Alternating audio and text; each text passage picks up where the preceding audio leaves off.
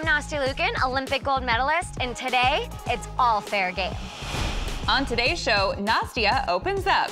From rivalries, you guys were friends, and then you stopped being friends. Yeah. It's sad. It was like the hardest thing. To relationships. You guys were engaged, and then you postponed the wedding. How was it dealing with that?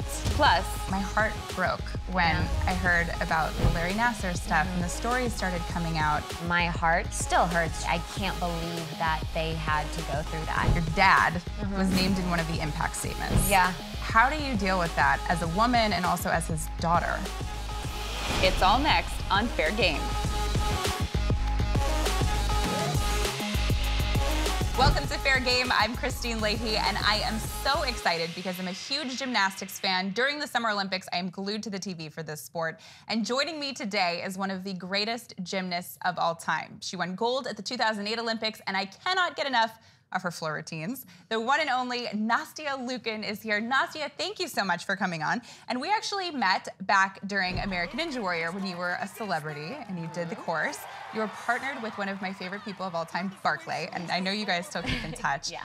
Won $30,000 for charity. You were really serious about Ninja Warrior, and it kind of blew me away. I wasn't sure what to expect, but you took it seriously. Okay, so backtracking. So I did Dancing with the Stars with Derek Huff, and so I know he did Ninja the year before. And he did well. And he did well. And so I texted him, I said, okay, like how hard was it? And he's like, just so you know, like it's all upper body strength. I'm like, awesome, I can't even do a pull-up anymore. And so I was really nervous because I also know that gymnasts have done very well on the Casey Catanzaro. Yes, on the show. Some of my Olympic teammates that, you know, John Horton's been on the show. So it's like, there's a lot of pressure. And so I took it very seriously. I definitely feel like so much of it was because of like my gymnastics training. It was like my grip. Like I for sure was not the strongest person out there, but it was because I was so used to like hanging on the uneven bars. I feel like that helped. Shawn Johnson was also one of my favorites to watch. Yes. I watched you guys all the time. It's my favorite thing. You guys were friends, and then you stopped being friends for a really long time because the media kind of created this idea that you should be rivals. Yeah. And you guys bought into it, which is, it's sad. It is, But do you feel like kind of that childhood innocence is stripped from you a bit, and your friendships are stripped from you when you're going through all that? Yeah, absolutely. I think especially when you're 16 and 18 years old, but you're also, you know, in this little bubble for so many years that I feel like, you know, we were mature in certain ways, but then in other ways we were very inexperienced. And so things like that of, you know, having people, you start hearing things, whether it's from the media or, you know, everything was a competition, you know, not just on the competition floor. And that's what, like, we just started hating that because it was like, Nastia got this, John got this, Nastia's doing this, John, and it like became a competition. And it was like the hardest thing for us because we started kind of buying into that and believing all that. Time and time and time went on, and like we didn't talk to each other, you know, and then it was like 8 years later, all of a sudden, and we realized we didn't even have each other's phone numbers anymore because we had both changed numbers over the years. And I was in New York City, I was going to school. I was sitting down doing an interview with the New York Times, and I remember he literally asked like a similar question, like about Shawn, and I was like, her wedding was coming up, and at the time I wasn't invited. And he got up to use the restroom, and I just like opened my phone, and I had the longest email from her, and I was like— The same day? Like in the same moment. Weird. Yeah, and I emailed her right back, and she was like, well, it'd really mean a lot if like you were at my wedding, and I was like, I'd love to be there. And so I was there, and so we're very lucky to have each other. Yeah, and you guys are still friends now? Yes. You know, when you watch gymnastics, or at least when I do, I watch the gymnasts, and then compared to every other Olympian there, they're so serious. Yeah. The game face is insane, and they're so young. I feel for the gymnasts when I watch too, because they are so serious, and you can tell they have so much riding on them. Yeah. And then because they're so young, my heart broke when I heard about the Larry Nassar stuff and the stories started coming out. And I'll admit, and I think a lot of people said this, they were shocked by your initial reaction that he was always really professional with you. When you look back at that now, do you understand why people might have been upset at the way that you came out? Yes, and I think for the longest time, I really was shocked, and I was dealing with it, you know, first of all, before I even get into that, like, as you said, like, my heart just, like, still hurts just thinking about it for so many of my teammates and so many of the victims that, you know, I don't even know, but I can't believe that they had to go through that. And I'm still like trying to figure out like how that happened. You know, so many times, like, whether it was like parents were in the room like at the same, so I think like that's why everyone was like so shocked, because I guess he did it in a way that like nobody knew, you know? And so for me, he was my doctor for 12 years. And so it was somebody that I trusted. Yeah. And, you know, some of like the hardest things is like, you know, no way, like people will say like, no way, like your dad didn't know he was your coach, he was there. And I'm like, do you really think that my dad would trust, you know, some man with his daughter if he knew he was doing that? Like, that's like disgusting. Like, and so I think for me, I was dealing with it and processing it in a way with, yes, I wasn't a victim of his sexual abuse, but also I trusted this man. And so it was very hard to kind of process all of that. Well, and for you, this was really tough for you because this is a guy who essentially held you together. Oh my God, yes. He's responsible for a lot of the success in your career. And then you find out that this happens. And I know you were really stressed out at the time. And then it comes out your dad was named in one of the impact statements. Yeah. How do you deal with that? How do you process that as a woman and also as his daughter? Yeah, so like my dad was my coach, so he was always there. My heart goes out to all of the victims, and I can't imagine what they've had to go through and continue to have to go through on a daily basis. But at the same time, you know, the athlete that kind of spoke out and named him in her statement, he's never coached her ever before. And why would she do that? I'm not sure. And I haven't had the chance to talk with her. Yeah, so I think like that's hard. I think just as a daughter, you know, it's like, dad to deal with that. I'm also kind of like, you can take stabs at me all you want, but the second you mess with my family, and I think like that was like the hardest part for all of us. I think I was just most surprised because it wasn't even from an athlete that he ever coached. So it was a little strange. Well, it's so hard when you said you can take stabs at me, but not at my family. You live your life so publicly now, and you went to NYU, which is so cool that you went there. I love that school. Yeah.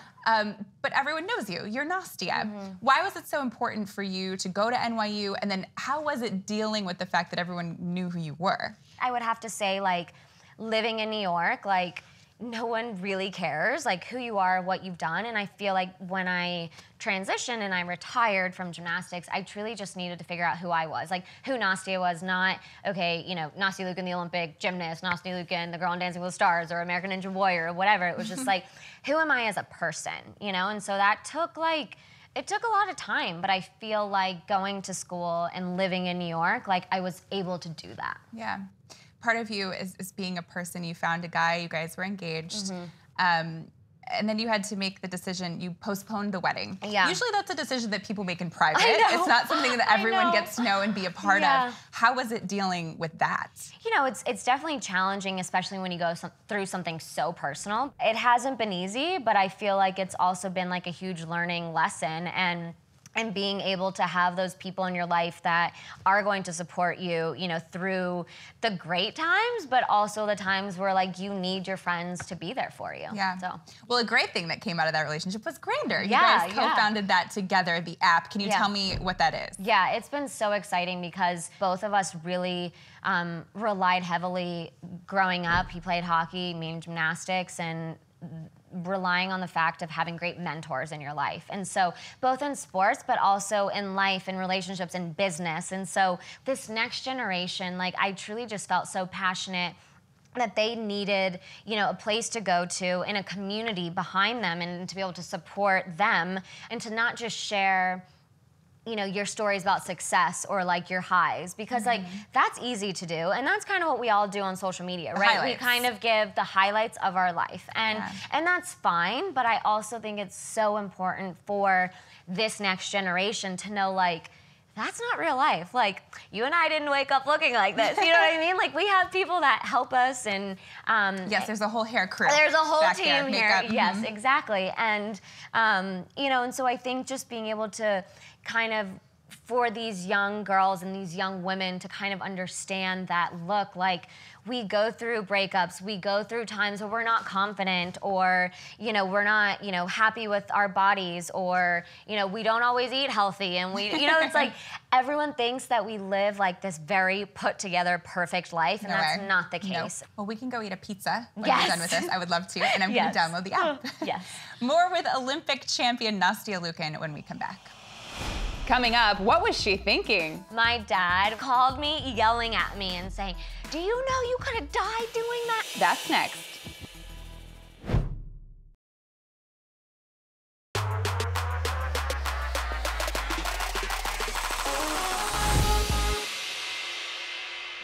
Welcome back to Fair Game. I'm Kristine Leahy, hanging out with gold medal winning gymnast Nastia Liukin. Nastia has almost 1 million followers on Instagram, so it's time for a segment called What Were You Thinking?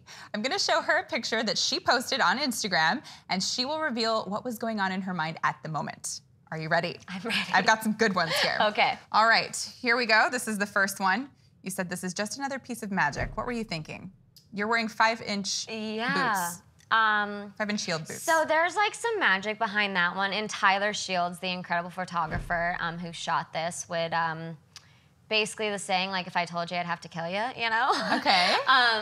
But he had this incredible vision, and I'm actually doing a flip. I'm not going to tell you much more, but Is this photoshopped? I'm No. actually This is upside real. down. Okay, I you're am doing this. upside down. Okay. A lot of people on my Instagram were like, "Oh, were you doing a pack salto, which is a skill in bars?" No, I wish I could still do that. I'm like, absolutely not. I was doing a back flip. I'm impressed. Totally impressed. This one I know very well. I think I was sitting just a couple feet away. This is you on American Ninja Warrior. And your caption on this was about body shaming. And I loved that. Yeah. So what were you thinking here?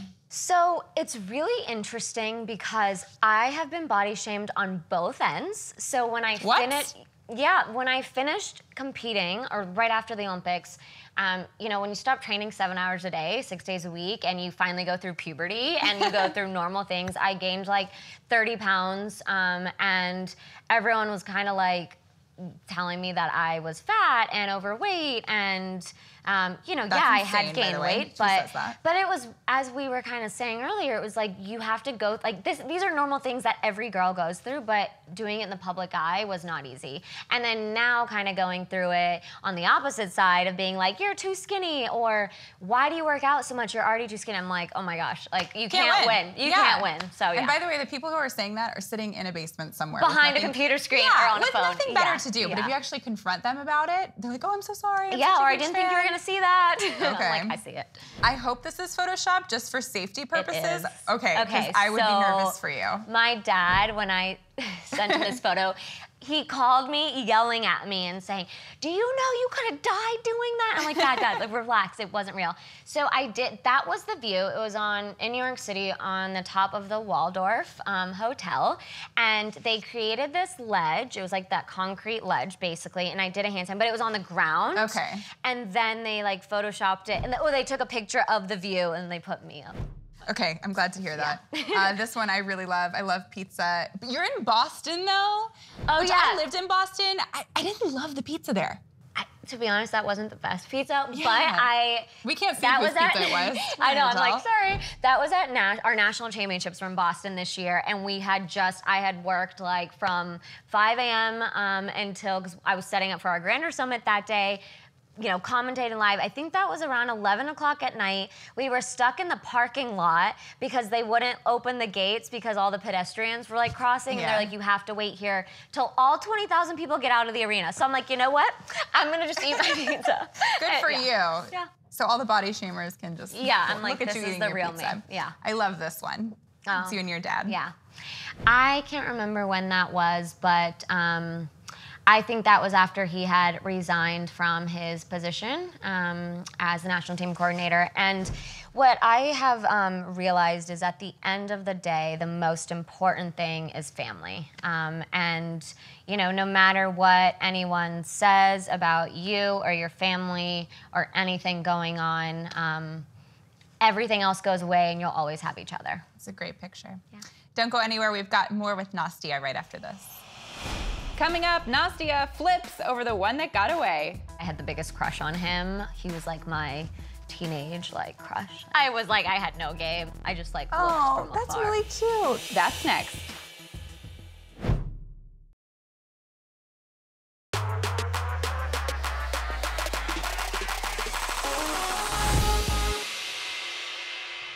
Welcome back to Fair Game. I'm Kristine Leahy here with gymnastics superstar Nastia Liukin. And now it's time for First and 10, where she's gonna answer 10 questions that all have to do with firsts. This is really fun. Are you ready for this one?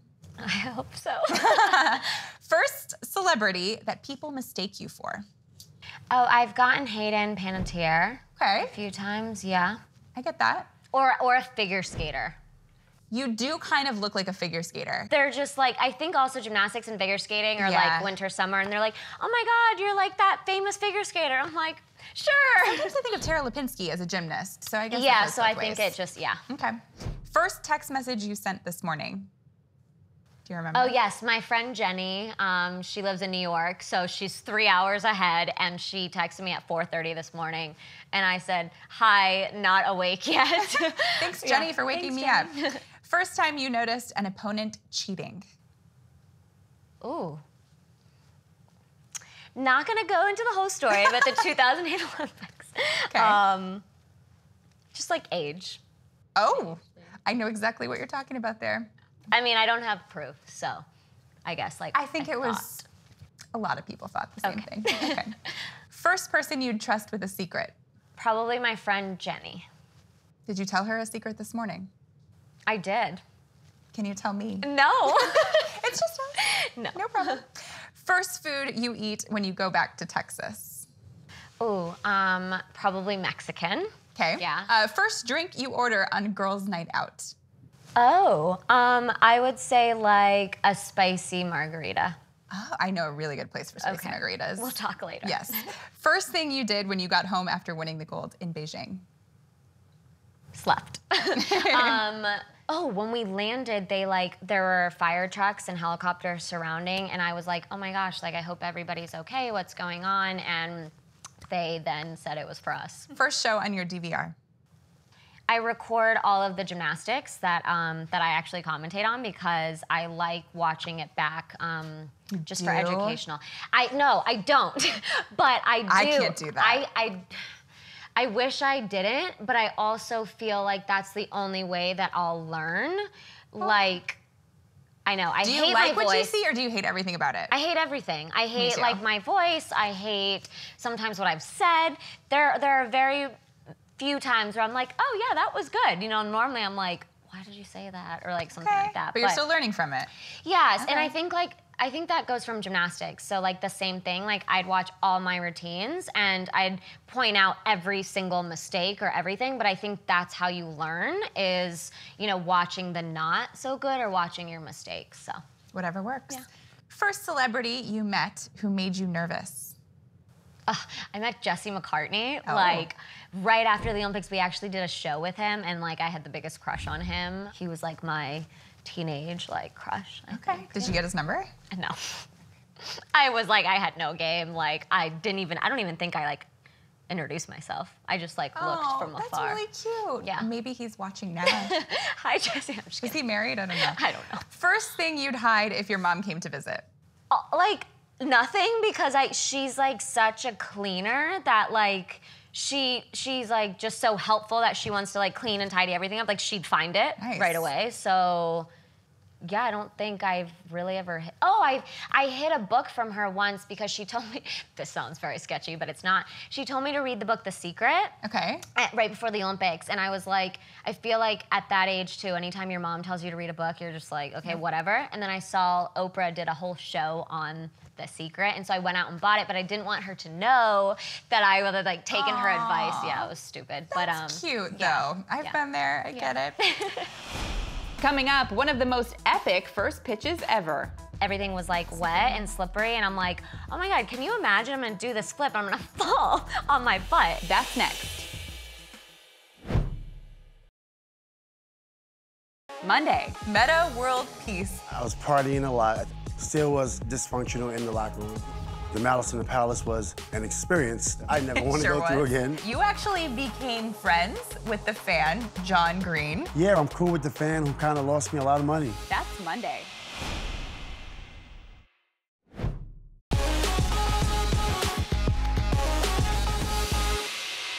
Welcome back to Fair Game. I'm Kristine Leahy, back with Nastia Liukin. And so before we go, there's one thing that I've wanted to ask you. I'm a Cubs fan, and you threw an amazing pitch, really creative. What gave you the idea to do that? Okay, I think it started from the fact that I was very nervous that I wasn't gonna be able to throw the ball far enough. And so I'm like, first. yeah, so I'm like, how do I get closer without just like walking like to the middle and it looking like I can't really throw a ball? And then I was like, oh, and then I'm a gymnast, obviously. And so I'm like, I wonder if I could do a flip. And then I got really scared because there was a rain delay and everything was like wet and slippery. And I'm like, oh my God, can you imagine I'm gonna do this flip? I'm gonna fall on my butt. And so then I like freaked out and I was like, maybe don't do it. Maybe. And then I was like, no, I'd rather like do the flip and like maybe mess up than throw it. I don't know. It was So, yeah. awesome. That was one of my didn't mess favorite up, but pitches yeah. I've ever seen. Thanks. Very smart. Looking ahead to 2020, the Olympics in Tokyo, is there any name that you think we should keep our eyes out for in gymnastics? Yeah, Simone Biles. You know, she was obviously the star of the 2016 Olympics, won 4 gold medals, and she is actually now, believe it or not, better than she was in Rio, which being in Rio and watching her, like I thought that wasn't going to be possible. And now just seeing how much better she is, she's improved her difficulty and is doing skills that you just watch and you're just like, how do you do that? But it's also like the way that she performs the skills. It's just so much better than everyone else. And I think from what I've heard around the world, everyone's kind of like, all right, well, now we're just gonna shoot for, you know, the silver and bronze because she just truly is exceptionally just incredible. Nastia, thanks so much. I'm Kristine Leahy. We'll see you next time on Fair Game.